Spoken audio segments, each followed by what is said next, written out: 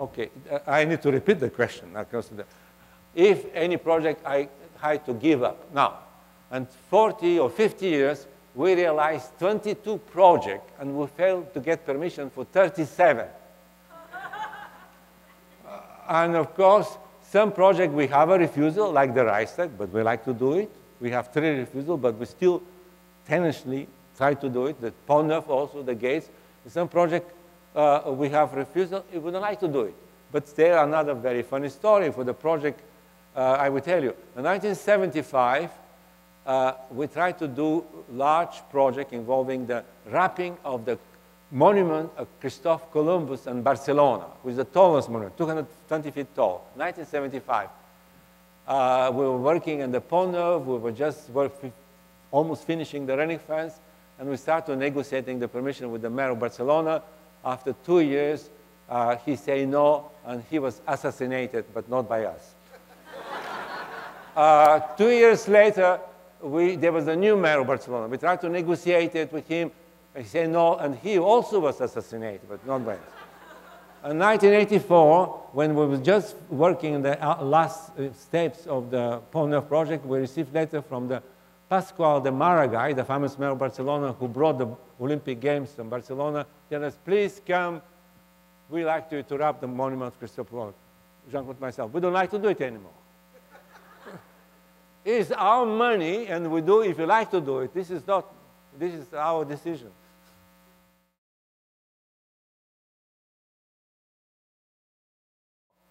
Each our project have his own inspiration, and they are absolutely not related to each other. They are very whimsical, unpredictable, and probably because we talk for Over the River, I say the inspiration, how Over the river come. But of course, it's very important to know that all our projects, they happen on rural and urban space, but always space when the humans use, not for the only philosophical idea, but also for the scale. You know, we never do the things in the desert. We need to always have the man-made structure to relate how the project is wide, tall, and big. You need to have a road, telephone poles, house, to relate the scale. If you know, there is no any idea what is the project size, because all this project is done exactly in that way. Now, there are 2 ways. We know where is the site, like the Central Park, and Central Park was designed for Central Park, the gates. The Reichstag was the project, it was designed for the Reichstag, but we have sometimes idea, like the valley curtain or running fence or the umbrella, and we need to find site for that project. And we scout on each project. For some reason, we need to find it. For example, obviously, for Over the River, because our project involved that inner space, we need to find a river who is widely used by recreation activity, like rafting, and that will allow us to see the project from underneath. This is why, in the very end, we find the river who is most raft, very gentle rafting. Actually, you can hire rafters to take you down like a taxi. It's not like Colorado River. If you're familiar with rafting, it's category 2. Colorado River, category 5 or 6. And of course, this one at the very end, the Arkansas River was most perfect for our project. You have the road, you have a railroad track, you have a town and villages, everything ideal for our project. But the genesis of each project is different. Now, the genesis of Over the River coming back from 1985. Now, we were wrapping the Pont Neuf, and the Pont Neuf was wrapped everything. The tower, the frontal part, the sidewalk, but also we wrapped the vault. The vault, this is huge. There are 12 arches. They have a great vaults. They're all different and very intricate. Our engineers need to design the fabric that the fabric should be cover the stones of the bridge. And that was done by fabricating this pattern, very long, very complex pattern. And the fabric was positioned laying in the very long barge and anchor inside the vault and the river Seine. And of course, we have a famous rock climbers from the Chamonix, the French Alps, who was actually doing the wrapping of that area. And they was have this pulley system. They were lifting the fabric up and up and up Jean-Claude and myself were in a barge and looking at fabric mid-air floating over the river Seine. And that image stayed in our mind. And only 7 years later, in 1992, we come over the river. But that is the story of that project. The story of the gates is different. The story of the umbrella is different. And each project, no, but the important part is that this project, they're like expedition. In 1992, I will show the little drawings of over the river. We have a slightest idea where we're heading. But tell you, because this is where I'm up to here with working. You know, the important thing is that I was saying to some friends here that I was not familiar that the 20% of the surface of the United States is owned by the United States federal government, actually American taxpayer. And they have this great ministry, Department of Interior, who take care about that land. And of course, the Bureau of Land Management also lease the land to corporation, to a mining company, to oil company, to ranchers, to various things. And up to the 69, curiously enough, there was no regulation how that land should be leased. And curiously enough, conservative president, Nixon, signed a law who is called the NEPA, National Environmental Policy Act. And NEPA law is, have a big book there, is make a regulation that every entity who try to borrow, rent, use the federal land, they should be scrutinized, and of course, little scrutinizing and big scrutinizing. And of course, the most biggest is called environmental impact statement. They know environmental impact statement is to building airports, to building highway, miles and miles highway, to building bridges or dam. And of course, that's the booklet for environmental impact statement is very complex, but never mentioned about art. And of course, the first time in the history of NEPA, work of art have environmental impact statement. And it's a very complex study that this is how we were obliged. We were obliged to prepare that document. That document is submitted to the federal government. You should know that no tax money is spent on that project. We pay everything, including when they call us, federal officers, they call us like lawyers. They charge us. We talk to them and they pay. And when the project was, when we started preparing that environmental impact statement, who will be final decision, I will come to that, will be very soon. There was so much work that the federal government was obliged to hire, on our expense, and other people working to preparing that study. Now, environmental impact statement addressed 100 things, many, many things, and there was the draft. The federal government hired a company who reviewed our application. We cannot talk to that company, only pay the bills. That company released the draft. Now that company finalized, and the final book of environmental impact statement will be released in April, and federal government will make a record of decision in May. And of course, all our energy now, through all these months before, after, was very complicated. To give us a story, it's not simple, it's not secret, it's a federal land, and we need to have absolutely support of the congressional delegation of Colorado. Before Jeanne-Claude passed away, we go, and actually a few months before she passed away, we were in Washington, and we need to have a support of the 2 senators of the state of Colorado and 5 congressmen of the state of Colorado, Republicans and Democrats. And they all wrote letter to the President, the Secretary of Interior, supporting the project. Mr. Obama never arrived on that. Republicans, Democrats, they all signed supporting the project. It's extremely important that the people who they elected support the project in the federal government. And all that work is right now. Now we're in the last stage when we need to keep all that energy, excitement. There are some changes. There was just election. And we need to go again in January in Washington, working with all lobbyists to cement that support and get our permission in May next year. Now, the project is slated for 2 weeks exhibition in August. So we come 2 weeks in August by consensus between many people living there, many activity. And if everything goes well, if we get the permission in the summer of this year, if everything goes well, the earliest the project can be realized will be in August of 2014. I hope you understand, all these projects, they're season projects. The Gates project was winter project, that is the summer project. The surrounded island was the spring project before the hurricane in Miami. And of course, we cannot do it later or earlier. We can, if one summer cannot match it, we go to the next summer.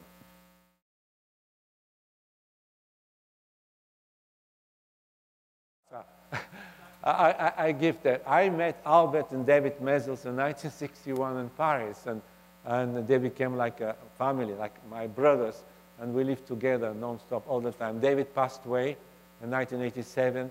Al was alone, and Al will have a difficult time, was alone to finish the Umbrellas film.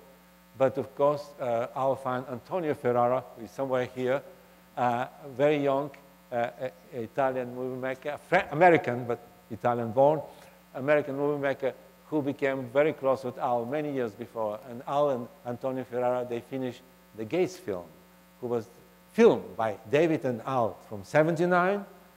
And you know, the film has about 600 hours material so from '79 to today. And Antonio Ferrara now filming the Over the River project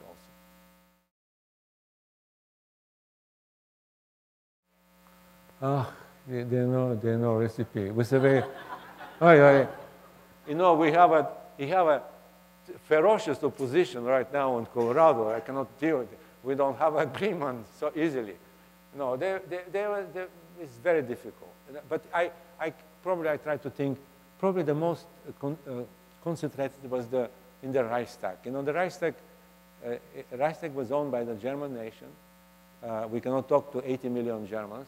But fortunately, 80 million Germans are represented by 660 deputies in the parliament, and we can talk to them. And I remember this between 92 and 94.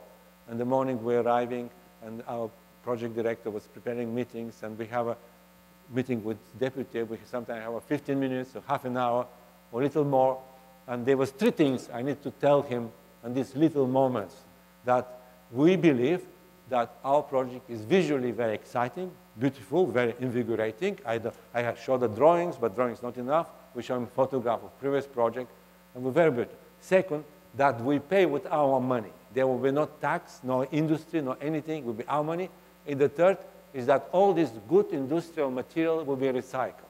This is the all three main objectives we say. But sometimes the deputy tells, okay, I will vote for you, but you should come to my constituency, talk to my people who elect him to explain why I should vote for you.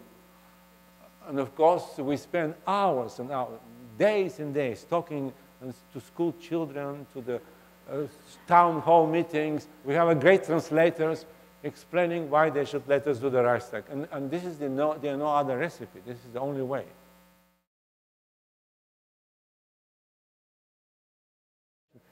You know, I love the real things. I love the real wind. I love the real wet, the sun, the dry, 1 kilometer, 100 meters. I love that.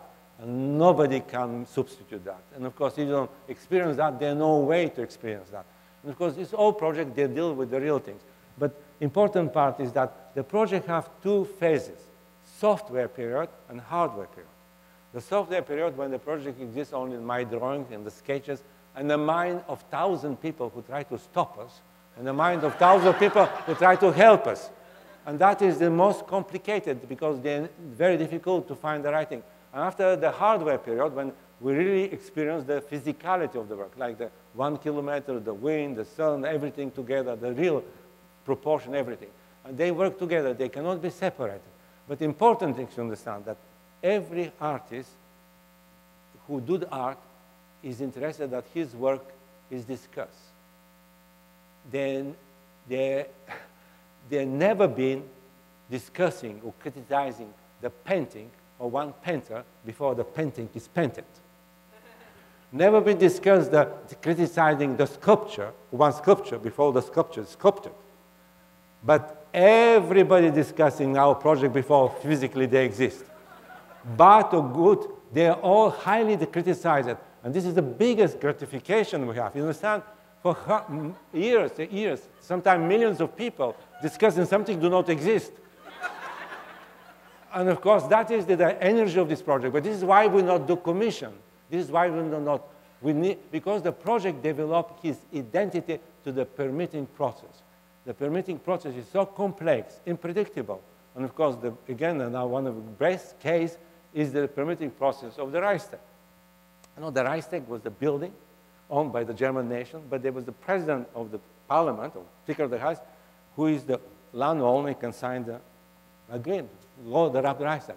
But the Prime Minister of Germany was hating our project. Was very famous Prime Minister of Germany, Helmut Kohl.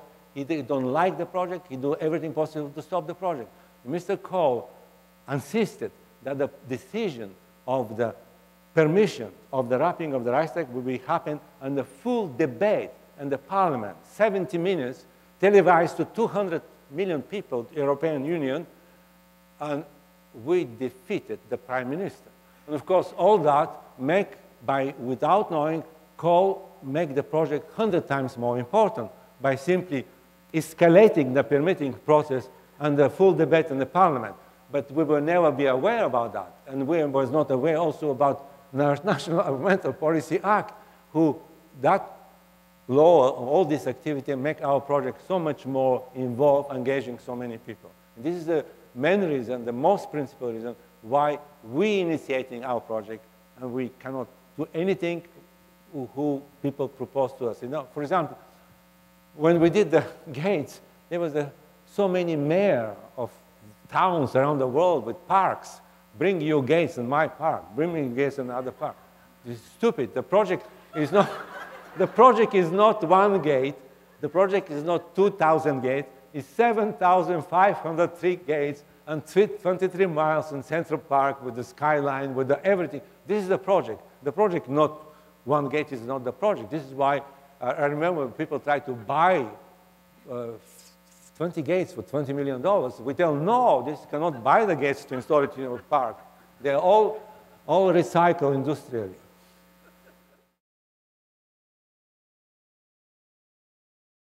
No sketch of mine can match the real things. No, you see, understand, all these projects, they're like living objects. I showed a still photograph, but they're not like that. They're total motion all the time. They're moving with the wind all the time. They're totally motion. And in some way, it's very gratifying that often the drawings and the sculptures, they're better than the sculpture, but my drawings never can match the magic of this project. They're so incredibly impossible to render or virtually to anticipate the richness of this project.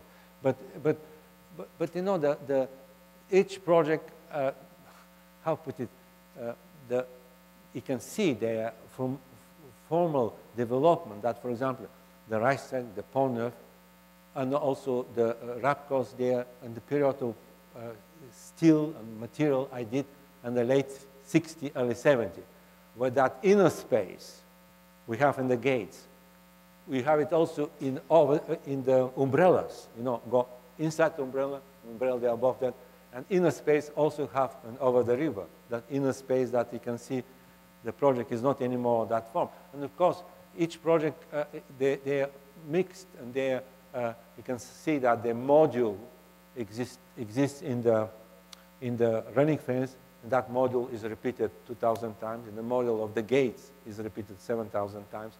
But they are all designed in their own way, their own history. The gates, they have another history, and the umbrella have another history.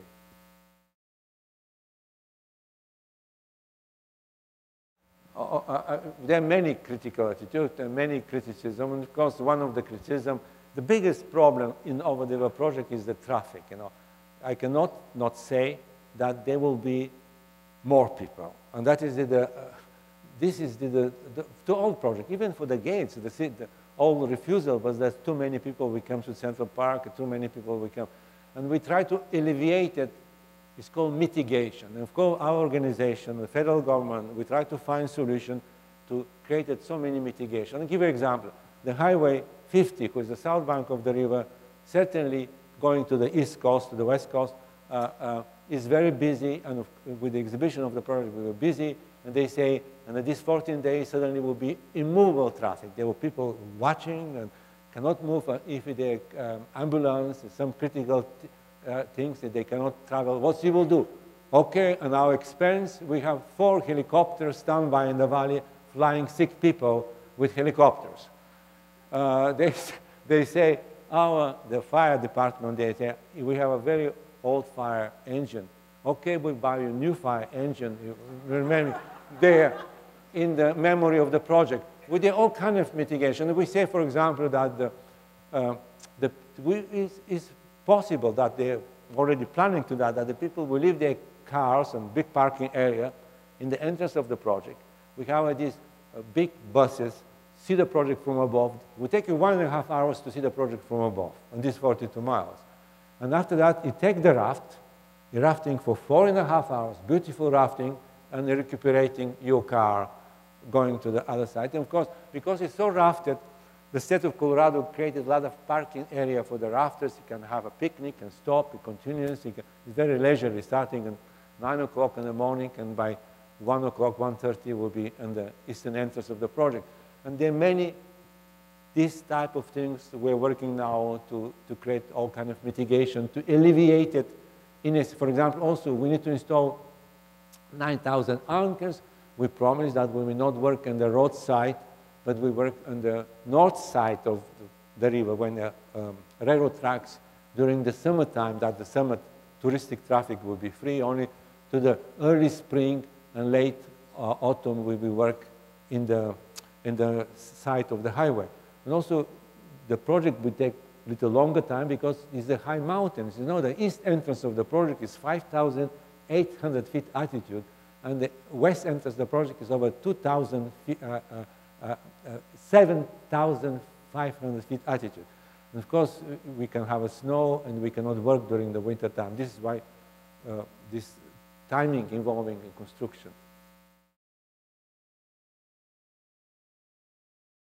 Now, the first things, the color material is the last things. And you see very well that for all our projects, for the gates, for the umbrellas, we do this life-size test. And all the fabric we use is the industrial textile. We cannot use natural textile because it's too weak. When you have the floods on Mississippi River, and here they have these sandbags, they're not done on cotton and linen, they're done in the artificial fiber. And for all our outdoor projects, we use artificial fiber. They're all petrochemical products, nylon, polypropylene, Dacron, a variety of material. And it's industrial textile, tremendously used for construction, agricultural, and environmental purposes. And we use that textile. And each time we need to change a little bit to improve the things we like to. Like in the case of Surrounded Island, we need to have a fabric who float. They will need to be improved a little bit, but all is fabricated. First one is find the material, decide the material, and fabricate the things. And I remember the most difficult part of fabrication of cloth was once we have the fabric, is to sewing this huge fabric. It was a huge area of 600 feet by, I don't know, a huge amount of, and there was no sewing factory, there was no anything, and we rented the blimp hangar, Opelika, in Florida, and Miami, and we built railroad tracks. And actually, our sewing machine was on railroad tracks, and the fabric was not moving, the machine was moving, and because there was so long seams. But we need to find, it's not difficult, we need to find a solution. Now, also the materials, the steel, the aluminum, we always try to shop around to be near the site because the most expensive part is transportation, but sometimes we're obliged to fabricate the things outside of the United States. Since the Surrounded Island, all the fabric of our project is fabricated in Germany because it's too small order for the big American company to be involved with so much little things, and all the fabric is fabricated in Germany. Even that Germany is not a petrochemical producer, but they come with better price and better, because they're willing to be interested to work with us.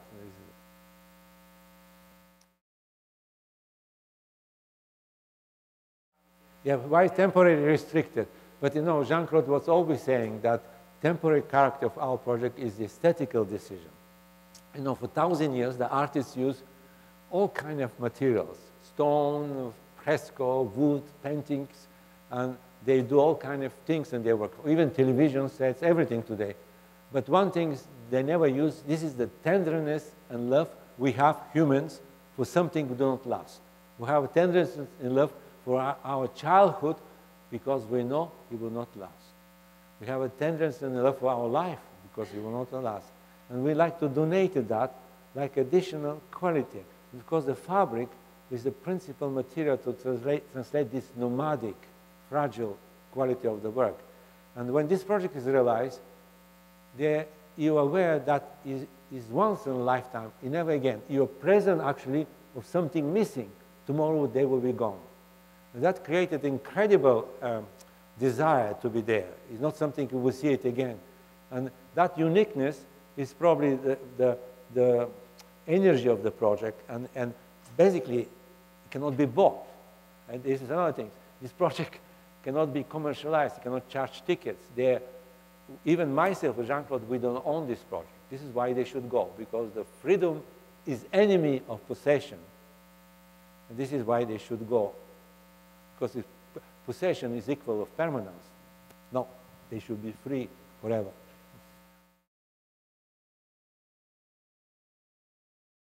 But of course, all this project deal with the urban and rural environment all the time, and they're addressing everything. Everything. I can give you this project to get permission. We go through so much study, so much research. I can tell you, for example, on the surrounded island, we have this pink fabric floating on the surface of the water, and you're familiar probably in Biscayne Bay. You have this very fragile sea cow called manatee, and the opposition was saying, what's the manatee will do, how they survive with the pink fabric. And of course, we don't know how they survive with pink fabric, and we hired the services, with the government hired the services of the marine biologist and the seaquarium in Orlando. He put the manatee and he put the pink fabric, and they were swimming, and because it's loosely woven, they push the fabric, they take air, oxygen.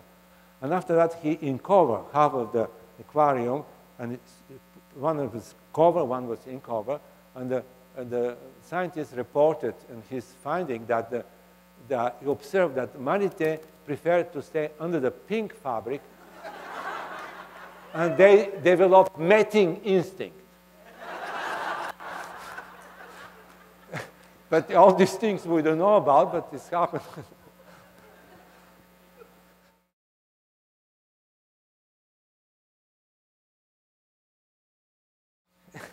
Is activism in my work. Of course, it's very active, you know. You should understand, this project, they're not because I like the dam. If somebody tell me, what this project? The project inherits everything what is inherent to that things to become part of the work of art. We don't inherit the politics in the Reichstag. It was in the Reichstag. We do not do politics. Politics is in the Reichstag. We don't do ecology. Ecology was in Biscayne Bay. What I like to say that, very important, we do the real things. Now, almost all art is illustration. It's about things. My drawings of the Reichstag was about the Reichstag. The film of the wrapping of the Reichstag is about the Reichstag. The still photograph of the wrapped Reichstag is about the wrapped Reichstag. But in 14 days, in 1995, was the Reichstag wrapped. The real things. Is not the illustration of things. And today we are walking in gallery and art. This is all illustration. They don't deal with the real things. And our project deals with the real things. The real condition, and of course this real condition feedback, tremendous resources, tremendous power of the project, because they are no illustration. They are real things.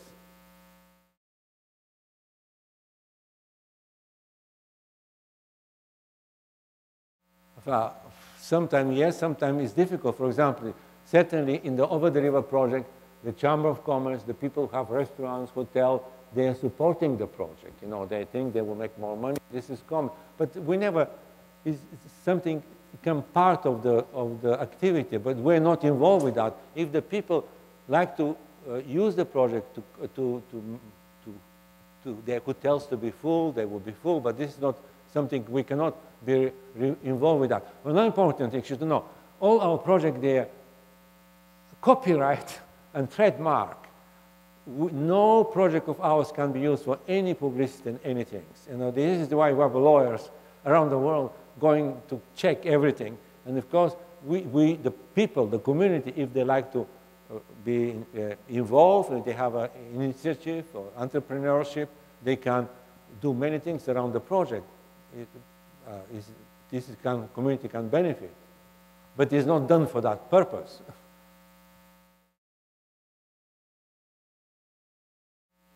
And recycling, what the material do. You know, we buying these very valuable materials, and our engineers, the people who work with us, they try to, the moment before even when we're buying, they try to negotiate with the company to buy it back. For example, for the Gates project, we bought 5,000 tons of steel.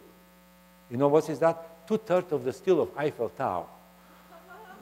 And of course, we were when we bought that steel from Pennsylvania, we discussed with the people there, with the company there, that they will bought back the steel. And of course, they bought back the steel. Actually, the Chinese need so much steel, they was happy to have that steel, 5,000 tons steel. The same thing in the gates, you know, we have these vinyl poles, but inside these vinyl poles, there was a lot of aluminum connection, very valuable aluminum that always melted back to aluminum. The fabric of the Reichstag, for example, was shredded and used for the underlay of carpet. You know, that things you put before the carpet. It's always very common sense work we do with our company. We're working and try to find all this recycling. Other question?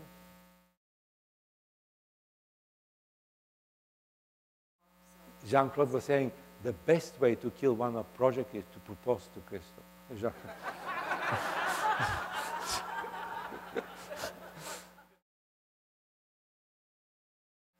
Oh, that is a big question. But no, I can tell you, I should always give to my parents. My mother and my father was very observing, and they find myself that I was drawing all the time, age 5 or 6. And after school, I have a private lesson of painting, sculpture, and making scale models. And like instead to have a piano lessons or violin, I have a private lesson in art, and since age of 6, I try to be an artist. In fact, this is a 2 project I showed you. This is, you know, I forget to tell you, once the permits and one project, they advance very much. Myself and Jeanne-Claude, and I am alone, we cannot do anything more else. All our resources of mind, money, and intelligence going to pull out, because, okay, the Over the River project take 18 years, but was not the permitting process. The Over the River was interrupted twice to finish the Reichstag for 2 years, and to finish the gates, who was started many years before that. And that interruption gives us, but now we are, and of course, we are other things. In the year 2000, we have a very difficult time with the Bush administration. There was the 2 Secretary of Interior, Gail Norton and Mr. Kepton, who was absolutely not fond of the Over the River project. And of course, we like to get the permission. We still that administration. And we have a very good relation with the Secretary of Interior, former Senator of Colorado, Mr. Salazar, and the other officer and BRM. And of course, this is why we need to concentrate all our resources to get the permission. They know, even Abu Dhabi, we cannot spend one moment or anything except to the Over the River. Okay. Thank you very much. Thank you. Thank you. Thank you.